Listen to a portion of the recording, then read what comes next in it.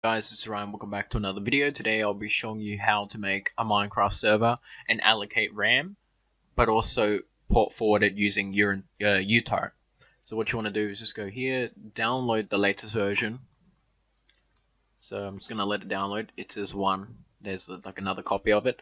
But what you want to do is once you get it, once it's done downloading, once it's done downloading, make a folder somewhere on your computer, and then what you want to do after that is just drag it into that folder. So I made a folder in my spare hard drive, and it's called Minecraft Server Test, but you can call it just Minecraft Server. And since it should look like this for you, it should look like this for you. So what you want to do now is then run it. So you want to let it run, and I don't think, yeah, wait, actually, so it's done now. These folders should be created, and then you should go to Eula, then type, or double click on it, then go into it, and then type false, or true, I mean, switch it to true, then save it, and then now, what you want to do is go into here. It's the most important part. So you can customize your server however you like. What you'll need to do is put your IP in here. So what you'll need to do now is then go to CMD at the start or your search, and then write ipconfig.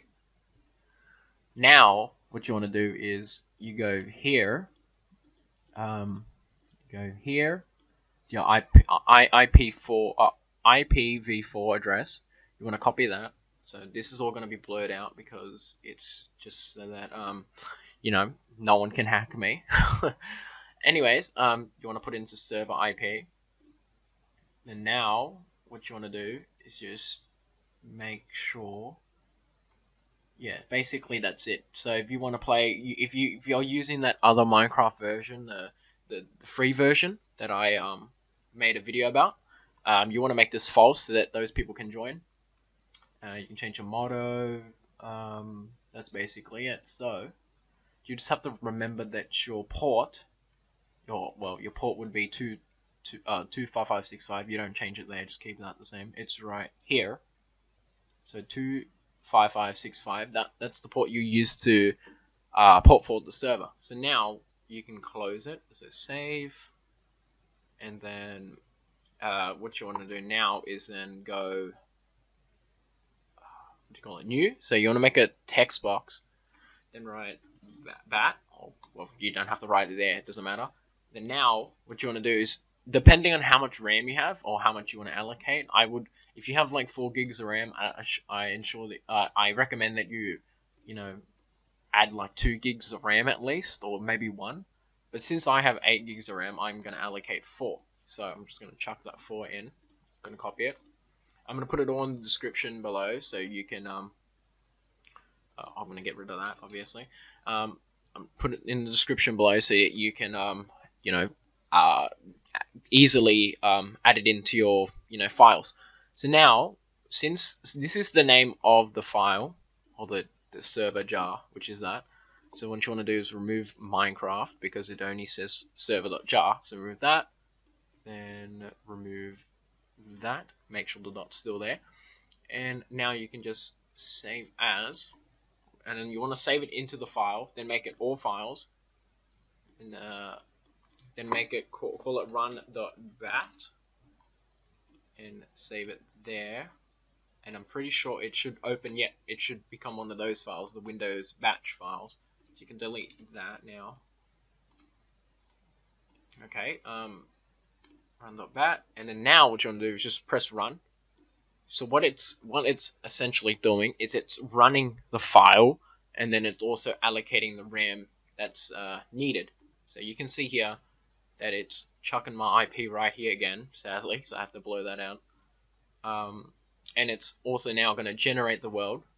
So while this world's generating, what you want to do is just go to uTorrent, or torrent, and where's the download link? Is it this one? Yeah, it should be this one.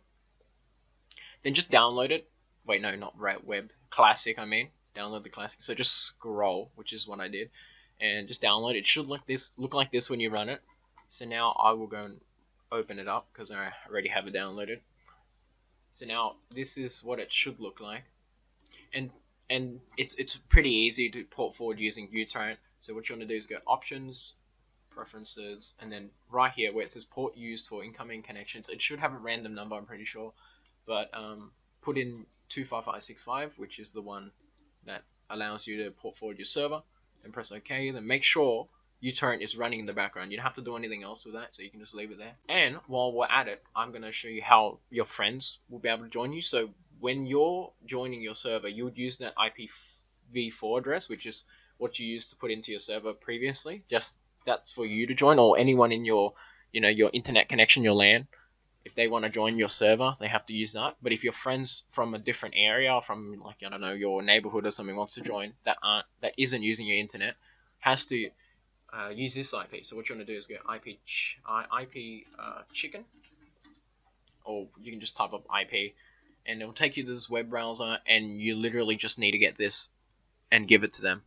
And I'm pretty sure just do :25565, and it should work. And that's how your friends will join. So I'm going to show you that the server works.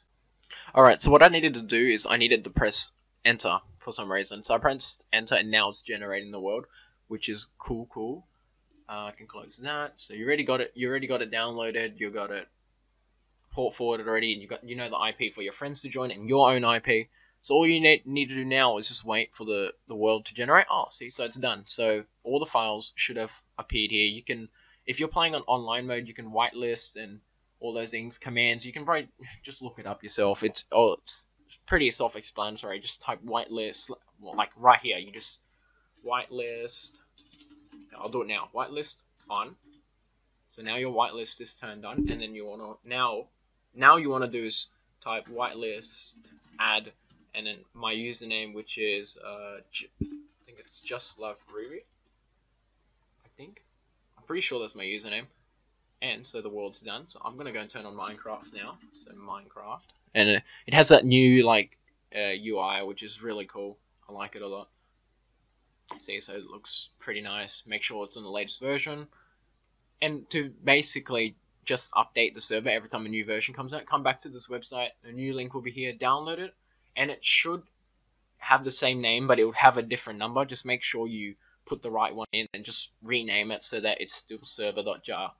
Which is easy. See, it's already here, but this is only one gig of RAM. So I'm using 4 gigs of RAM. I gotta unfull screen this. Minecraft right now. I started up, and now I can show you how to join the server. So now what you want to do is go multiplayer, add server, and just put in your IP4 address here.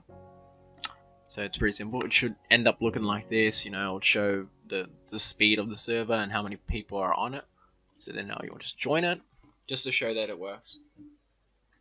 Alright, so what in this world, it's whitelisted, so meaning only you can join, which is a benefit if you want to try and avoid random people from joining, I guess.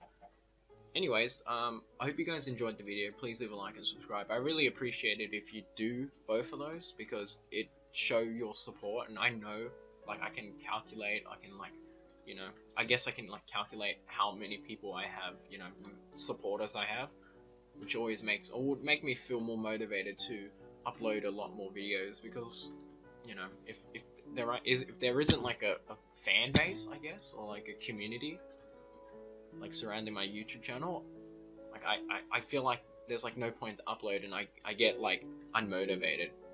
So, anyways, goodbye.